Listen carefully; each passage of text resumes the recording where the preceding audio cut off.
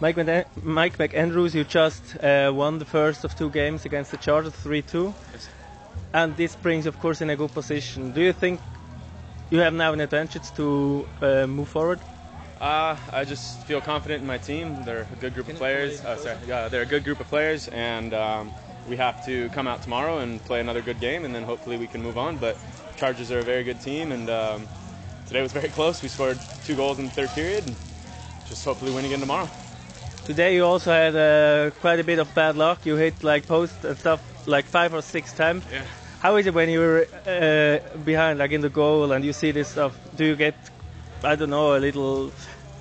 Do you think, oh, today's a day we will never score? That's just beach soccer. Sometimes the ball bounces your way, sometimes it doesn't. And my friend Austin Roman from the U.S. national team would say, beach soccer's a grind. Just got to grind it out and hope things go your way. Keep shooting, keep playing your best. And like I said, the Chargers are a great team, so we were happy to get the win today. But I have confidence in my team that they'll be able to put goals in even when we hit the post 7-8 times.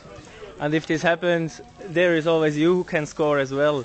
How is it? I mean, as a goalkeeper to score, of course, it's not as unusual as in soccer, in grass soccer, but still something special.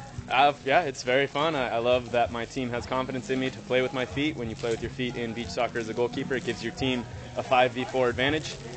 So one of the defenders has to either step to you, the goalkeeper, with the ball, or they have to let you shoot.